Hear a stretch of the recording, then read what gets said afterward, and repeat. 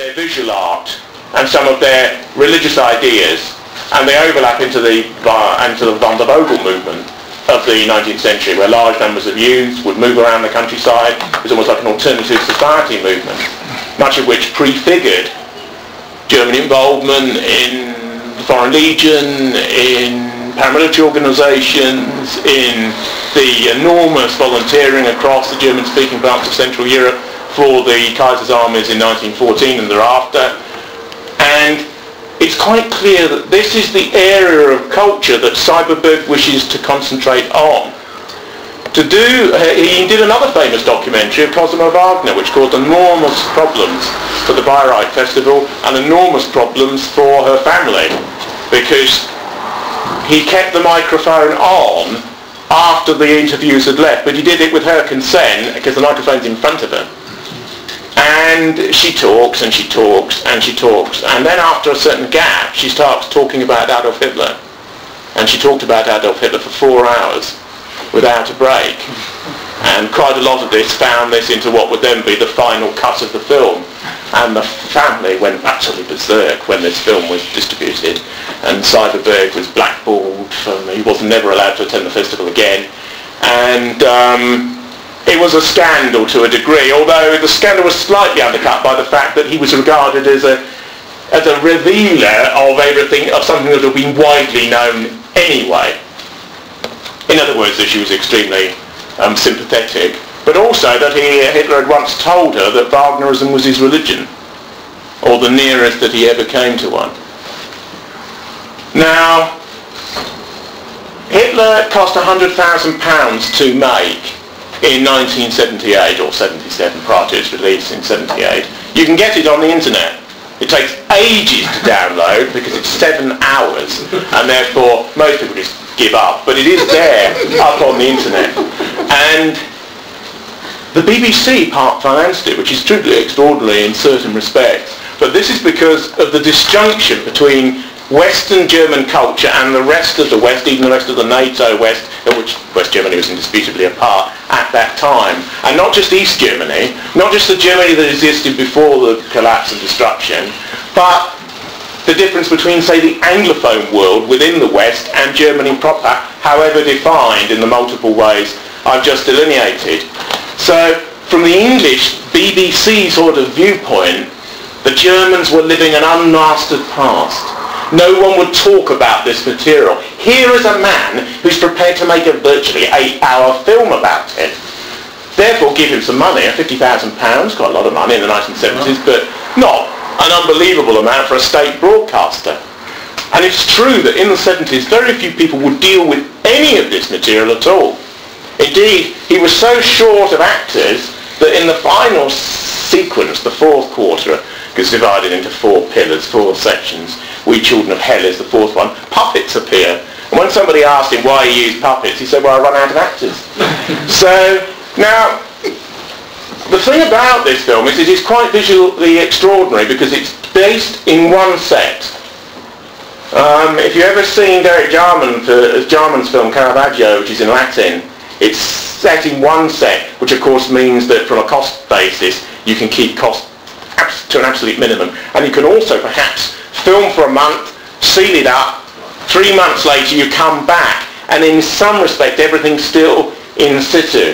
Now, I think Paul Langlois, the French set designer, had a lot to do with the set, because it's noticeable that a lot of back projection is used because it's a very theatrical film.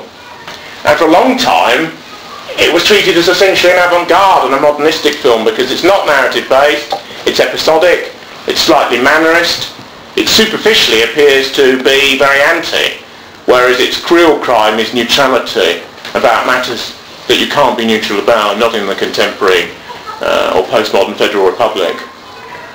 Aesthetically, Syberberg's in love, not with a particular government between 33 and 45, but with the aesthetics from which it originated. He's a sort of Germanic race soul artist, really, of that sort of yearning, transcendental and instrumental spirituality which he sends the Germans as possibly the primary, central, originating European character reference possesses. And he wants to go to those areas that contemporary Germany has cast as off limits to most of its artists and writers since the war. Why is this important? It's important because, as Ezra Pound said, genuine creators are the antennae of their entire populations.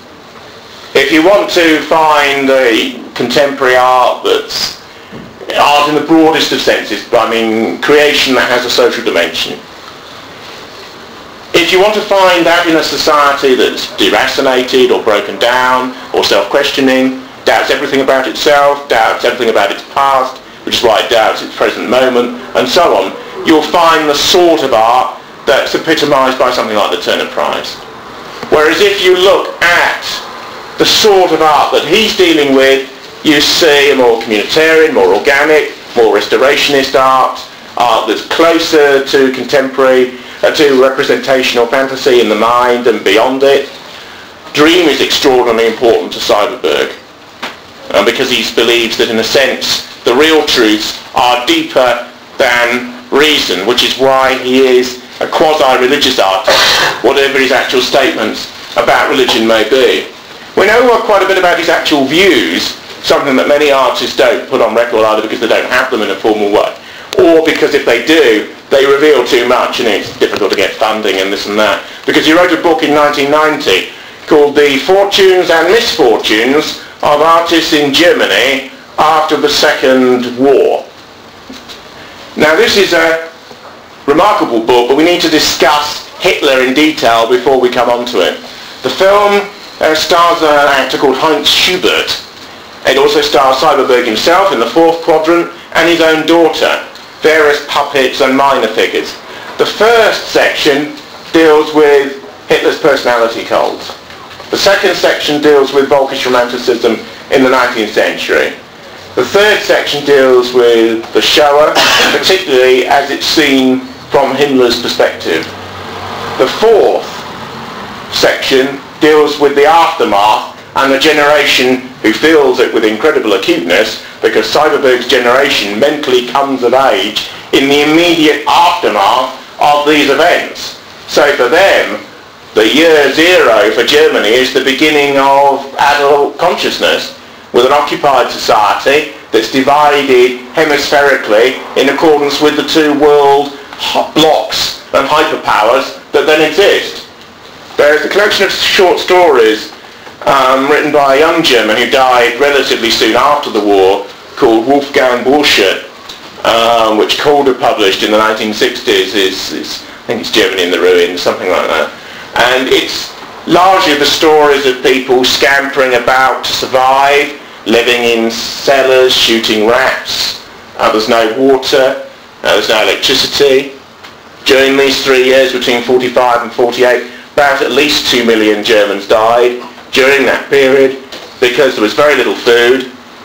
Parts of the Morgenthau Plan were implemented in certain sections of American zoners' occupation. Other American commanders were completely opposed to that plan and subverted it. So it was a mixed picture. But nevertheless, at least according to the contemporary German historical record, 2 million Germans perished during that time. Nearly always the people liberals say they care most about: the weakest, the illest, the oldest, women, children, the infirm, and so forth. Now, Syberberg's mental space of reference, if you like, in terms of maturation, his immediate pre-adult to adult beginnings is that. And yet, he is an anti-realist and a luscious romantic of the most extreme and German type, in a way that almost strikes the slightly ironic attitude that the English always partly have to things as very Teutonic, almost overbearing in its seriousness, the seriousness of its sort of pietistic romance. At the end of his career, his last major fictional film was Wagner's opera Parsifal, with an extraordinary performance as the female lead, Kundry, in that opera.